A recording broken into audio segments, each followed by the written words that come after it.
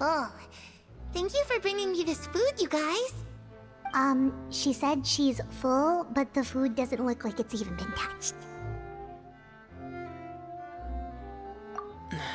That's right. Based on what I've been able to observe, it doesn't seem like Clairvy can interact with the physical world at all. Still, when she's presented with food, she'll always linger around it for a good little while. Maybe, in her mind, she really is eating those things. Does she know that she has already passed away? I've tried to ask her, but she didn't answer. My guess is that she's just as confused as we are. Or maybe she couldn't understand the question at all. Clairvy, if you've got some time, I'd like to ask you a few questions. Sure. Oh, another new friend. Hi, I'm Clairvy. Hello. Clairvy, how did you join the House of the Hearth? Huh? Isn't it the same for everybody? The knave brings you here and then you can't leave. It's just that your name, it's not on the roster. And I've never seen you before. The roster? Oh, I get it now. I think there might be some things you don't know about this place. The people in charge, they're not as nice as they look. They say they keep a roster, but it's not complete. There are a lot of people who aren't on it, and never will be. In this house, some people are family, and other people are just test subjects. Those kinds of people aren't ever going to get a place on the roster, unless it's the roster of people who've been executed. Wait, does that mean the knave... She... Is there anyone that can vouch for you? Perry. She's my best friend. She's the only one I trust in this place. Have either of you heard of that name before? No. Me neither. Clairvy, Perry. Neither of those names are on the roster. But it seems like she's telling the truth. Either that, or this kid's already got a bag of tricks bigger than mine. Maybe we should try a different approach. Clairvy, do you have a wish? A wish? It can be anything you want. Just imagine. It's your birthday, you're blowing out the candles, and your wish is...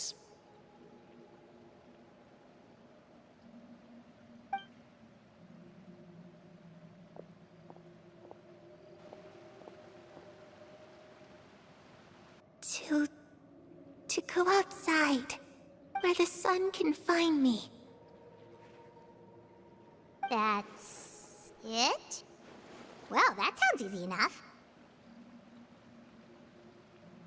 The darkness in the house runs deeper than you can imagine.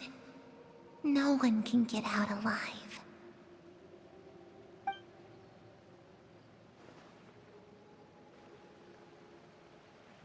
Okay, time to divide and conquer. Listen up, I've got a plan. I'll try and find a way to use basic illusory magic to take Clairvy outside and bring her somewhere with sunlight. Lynette, try and find the list of executions that Clairvy was talking about, and see if her name is on it. Fremine, you stay in Poisson. We can't be the only ones who've had run-ins with Clairvy. I need you to collect intel on everything she's said and done. Understood. I'll try my best. What about us? What should we do? I really appreciate your willingness to help, but this is a family matter.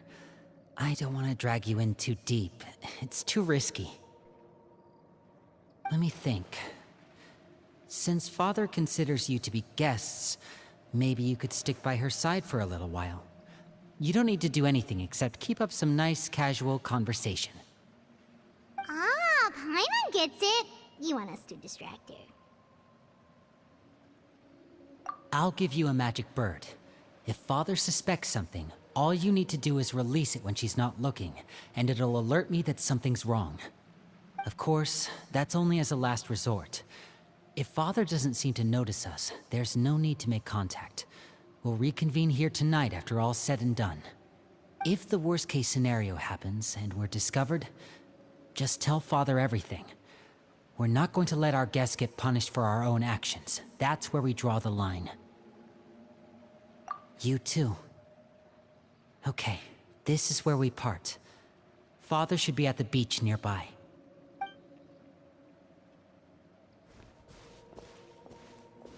I really hope this goes well. No, it has to go well. That's the only way this can get resolved.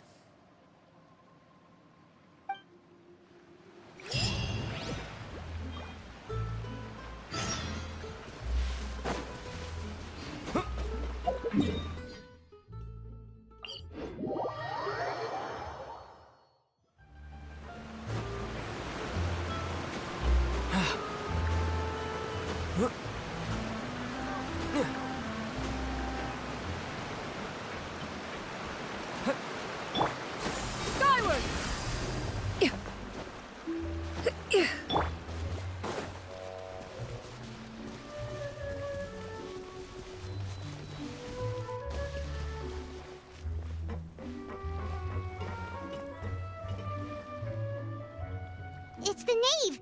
And... child! Hey, aren't you supposed to be in Snezhnaya recuperating? What are you still doing in Fontaine? Oh, it's you two.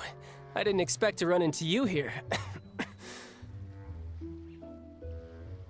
I was unconscious for quite a while after the fight in the Primordial Sea. After I woke up, I realized I was being taken back to Snezhnaya, and well, I couldn't have that now, could I? Not when I've still got unfinished business here in Fontaine. So, I mustered up all my strength and made the journey back on my own. What sort of unfinished business are we talking here? It has to do with Skirk, my master. I really wanted to meet up with her, but by the time I got back, she had already left. I still have so many questions for her. Without any other leads, all I could do was ask the knave to help me track her down. She must have left behind some traces from her time in Fontaine. Oh, okay, so have you found any clues? Unfortunately, no. While the House of the Hearth is adept at collecting all manner of intelligence, certain existences can still manage to escape our purview. Basically, unless Master feels there's a need to meet with me, she's not going to be found. But that problem has an easy fix. I just need to become stronger, and then... Paimon thinks you should focus on getting better first. The worst of it is over. It's all thanks to that one kid from the House of the Hearth. Elwar, I think her name was. She gave me a bunch of random potions to drink. They didn't go down easy, let me tell you. Pain and chills all over. But they really did help speed up my recovery. And that's good, because it looks like I really do have to head back this time. The old man's been putting the pressure on me. He sent someone to tell me I'm needed for some sort of project. Project Stuja? Yeah, that's the one. I heard Regrader's involved too. I'm not looking forward to having to listen to all his monologuing, that's for sure. Hey, maybe you could think of a way for me to stay in Fontaine for a little longer. Helping Linny and the others brush up on their fighting skills would be far more interesting. If you and I could spar, that would be even better. I've been waiting for a chance to see you go all out. And what a sweet little daydream that is. But I also have a role to play in all this. I'll be leaving Fontaine shortly as well. Besides, considering how little they see fit to step outside the homeland, being called on to return to Snezhnaya by such illustrious dignitaries, what a great honor. Wouldn't you agree? One I could do without, I'd say. Is it just Paimon? Or does it kind of seem like they're...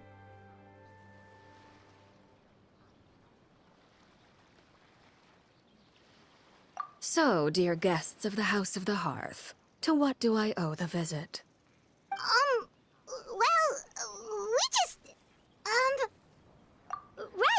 we're super close to Linny and the others, but we still don't know much about you. Is that so? Introductions have already been made, have they not? Oh, well, you see, there's only so much you can learn about someone from a short introduction. At least tell us something a little extra, like, why do you call yourself father? Huh, good question. I'd also like to know. The fact that you have to ask tells me our intelligence work has been quite successful. Telling you the answer to that question would only serve to undermine that success. And we can't have that, now can we? Spoken like a true diplomat. That was some expert sidestepping right there. Well, if there's nothing else, I think I'll take my leave. I still have a small matter to resolve at home. Wait, don't go!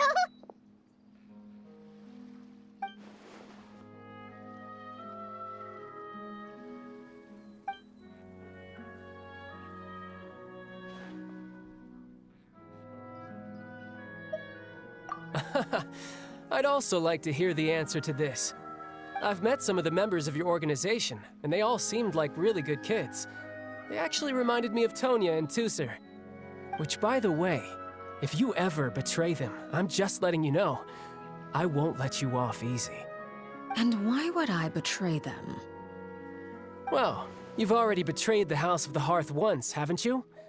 At least, that's what I heard.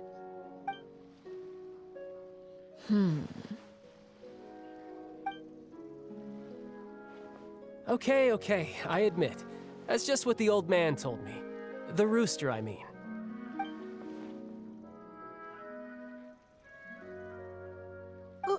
Wait, did you really do something bad to those kids?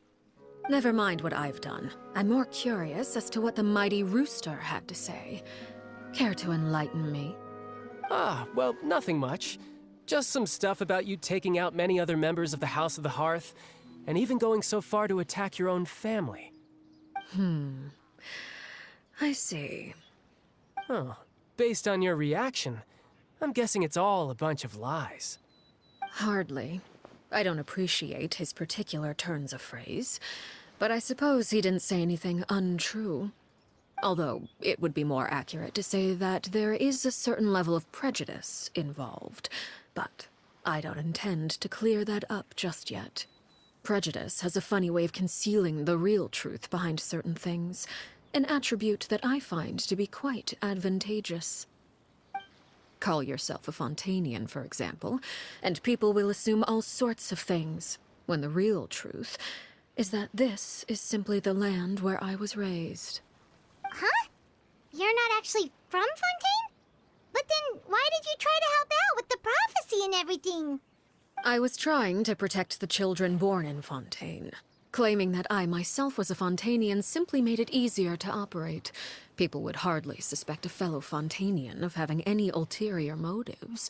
Who wouldn't want to save their homeland after all? The primordial sea wouldn't have any effect on me, but it would have caused great harm to the House of the Hearth. Well, you wanted extra information, didn't you? There you go.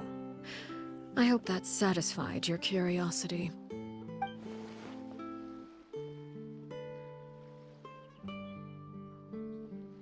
So, you stayed in Fontaine for the kids. I guess I was wrong to believe you'd betray them. Apologies. Looks like I was holding on to some prejudices myself. Good.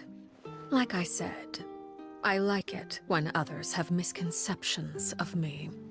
Actually, while I was recuperating at the House of the Hearth, there was something else that really caught my attention. I heard that members always resolve disputes and arguments with a friendly spar, and the loser has to back down. Seems pretty cool if you ask me. Would also give them plenty of opportunities to hone their skills. Well, that's only a recent development. In the past, such spars weren't nearly so friendly. The losing party would lose everything, including their life. They were that high stakes? Whew, at least that's not a thing anymore. Well, the current atmosphere's not half bad. I'm a bit jealous, actually. You've got so many family members around you, and you even get to live with them. Having a lot of family around means dealing with a considerable amount of bickering and scheming. Once Tonya and Tusser enter their rebellious phase, I'm sure you'll understand. Just imagine. Tusser becomes obsessed with plucking out strands from the rooster's mustache, or Tonya decides to dye her hair 42 different colors. Okay, okay. I get the picture.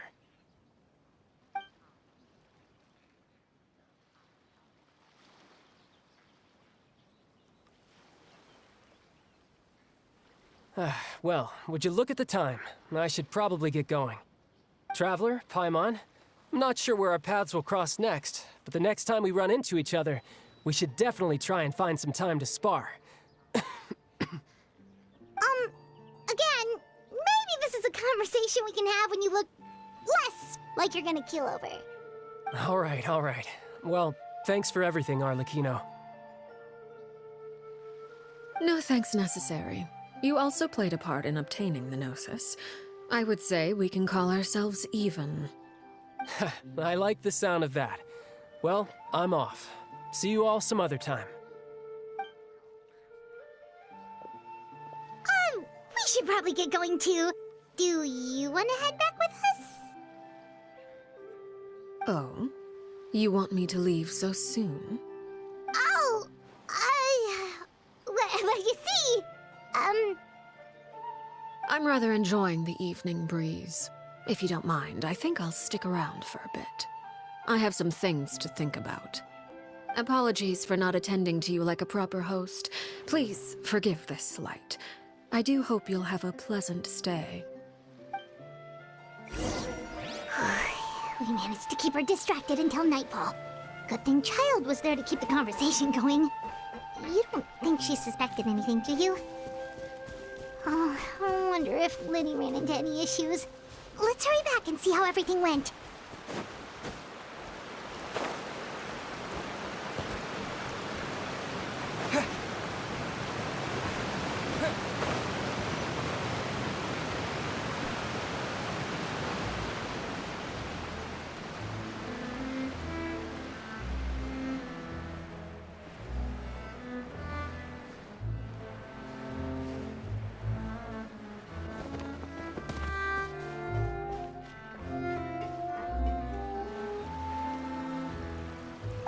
How did everything go? Well, long story short, we ran into a small issue. Clairvy can't go into the sunlight. Everything was fine at first. She followed me up to the surface just like I told her.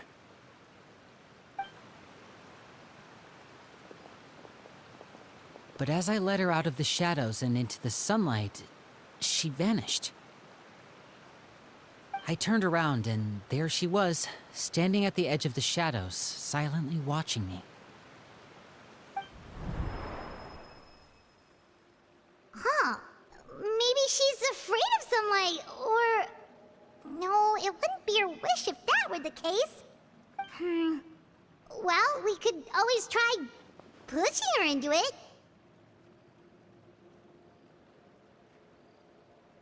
Oh, true.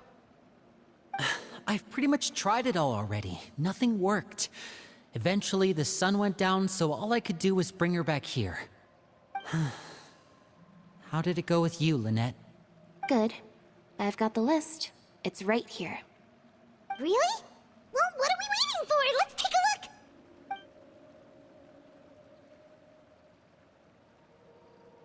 Oh, that's a lot of pages. Oh, it's gonna take forever to get through it all. We can each take a section. Here.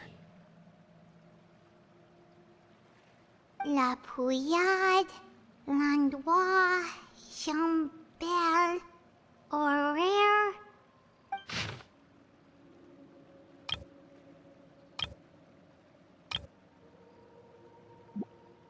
Oh, yikes.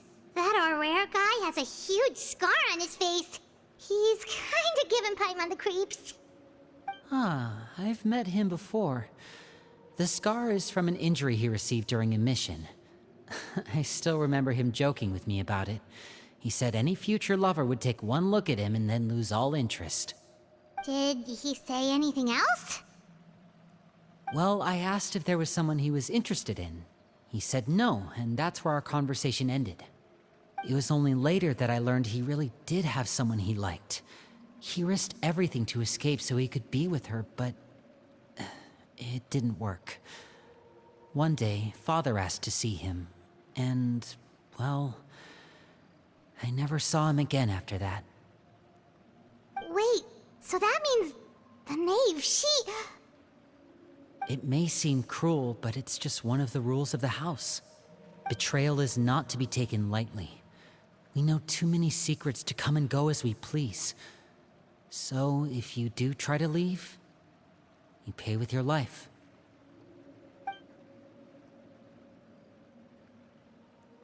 Her name's not here, huh? Well, that's not too surprising. It doesn't seem like this list is complete. It only contains records dating back around 5 years. Let's shift our attention then. Fremine, were you able to find anything out? Fremine. Sorry. I was thinking about something.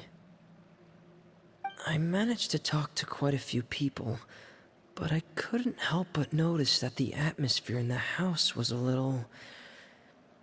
strange. Strange? Yeah, I mean, I know there have been arguments in the past, times when people haven't gotten along. Chaplot and Filiol are a good example of that. Oh, those are two of the people that we met while delivering supplies. Paimon can see how they might not get along. They had very different vibes, and their, interests seem to be pretty different as well. That's to be expected, actually. Father brought us all here, shared her knowledge with us, taught us how to fight. That's one thing we all share. But that's also where the similarities end. Not all of us feel the same desire to stay here. As members of the House of the Hearth, we're also considered part of the Fatui. And to a lot of people, that's an identity they never asked for. Certain members get older and realize they want something else for themselves. But considering the rules of the house, most people would never say that out loud.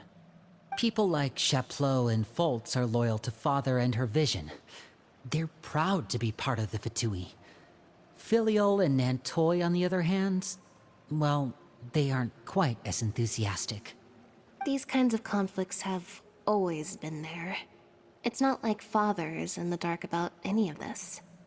Well, that's true. But it just feels like things have gotten worse lately. Filiol and the others, it seemed like they were meeting in secret to talk about something. I can't say for sure, but I think they've met Clairvy. You think she's been inciting them to act out? No, not exactly. But I wouldn't be surprised if she said something to them about the darkness in the house and how deep it runs. She's told me about it before. Experiments being run on children. People being used as pawns on the battlefield without so much as the strength to survive. And they just believed all that? Without any evidence? Clairvy's words probably gave them the excuse they were looking for. Whether they actually believe them to be true is secondary. This is all because of Project Stuja, isn't it? Whoa. Hold on a second. What's this Project Stuja all about, huh? This is the second time it's come up now. Sorry, but I'm not sure of the details either. I only know what Father has told us, which is that it's something the Rooster and Regrator have been working on together. Apparently, it has to do with the Fatui's strategic plan for the future. Because the House of the Hearth was so successful in obtaining the Gnosis, we now have the honor of playing a key role in Project Stuja. Wait, but isn't that a good thing? Key role is just another way of saying dangerous role. To us, the whole thing is an inconvenience. Father thinks so too, but she's in no position to refuse. Their plan isn't exactly unreasonable, and they've been funneling the house a lot of funding. It's just that we'll lose a lot of members in the process. Participating in the plan, it's an honor in name only. What they're really trying to do is subdue us. The existence of an intelligence organization outside their control makes them feel uneasy.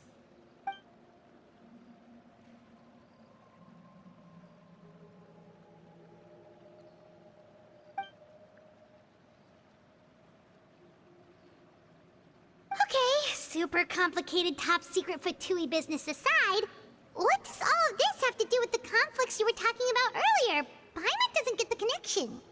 External pressure has a way of exacerbating internal strife. You can't overlook the power of fear either. People are afraid of dying, and that fear is often the impetus for a lot of stupid decisions.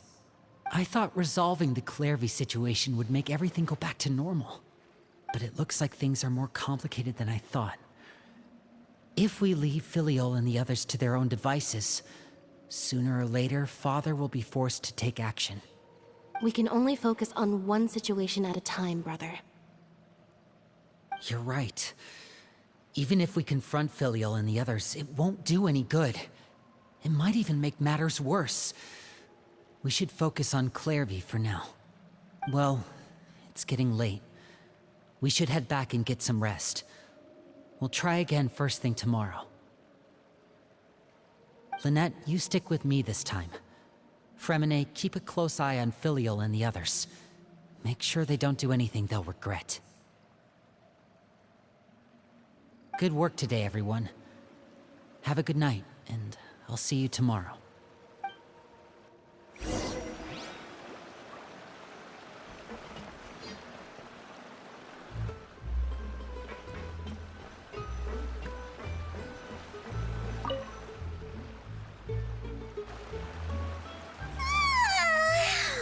I'm always looking forward to an early night, but she can't sleep at all. Hey, you don't think the knave will be too angry with Linny and everyone if she finds out about all this, do you? She's even scary when she smiles. If she were to actually get angry... Ooh, you have to protect Paimon if that happens, okay, Traveler?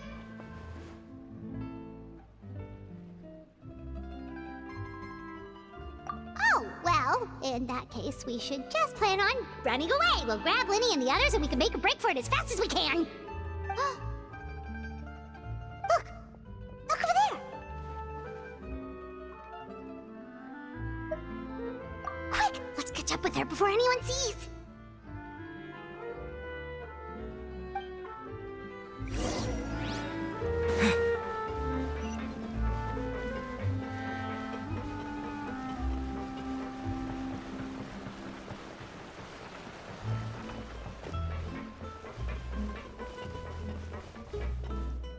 Over there!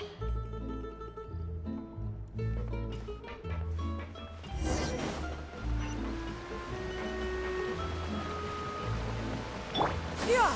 Skyward! Oh, where is she going? Oh, if someone sees her, we're toast!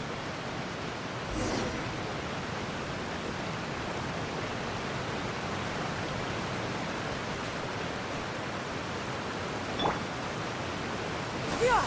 Scatter! Oh, look! She stopped!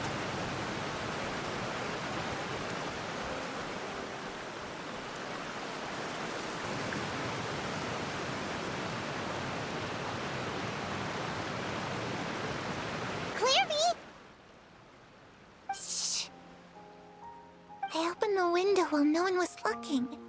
Look how pretty the outside is. If only I could have more than this. You probably think I'm being silly, huh?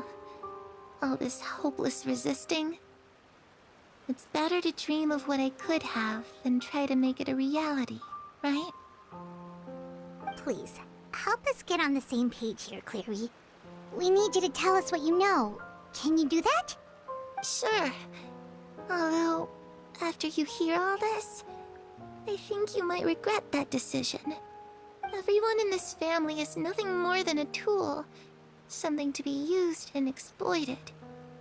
We're all expendable, including me. As long as you're useful, you get to stick around. Lose your value, and you're handed over to the doctor, experimented on, and given a fate worse than death. I've seen it happen again and again, and I've had enough. You're saying the knave did all that? It's just, that doesn't seem like something she would do. She's scary and all, but it seems like even she has lines she wouldn't cross. I knew you wouldn't believe me. Everyone thinks she's a good person. They all think of her like a real mother. Mother? But she doesn't deserve that title. She's disgraced it and tarnished it. And if I had things my way, I'd never see her again.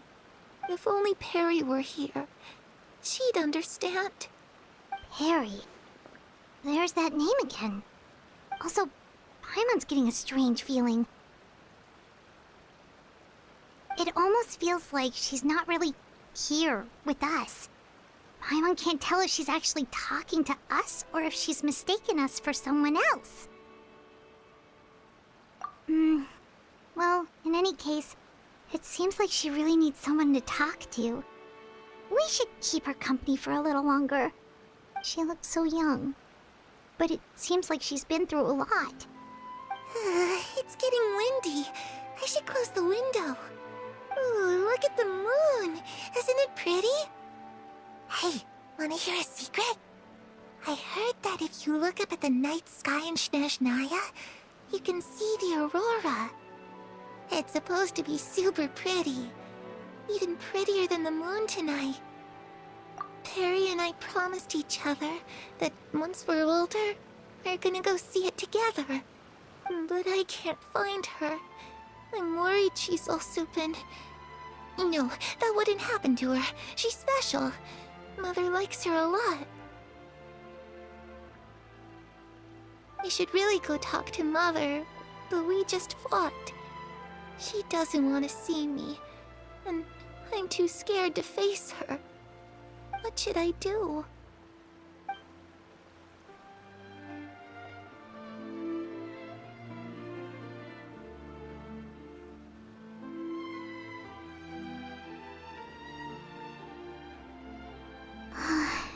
Paimon really doesn't understand what's going on with her. Well, let's head back. We've got an early morning tomorrow.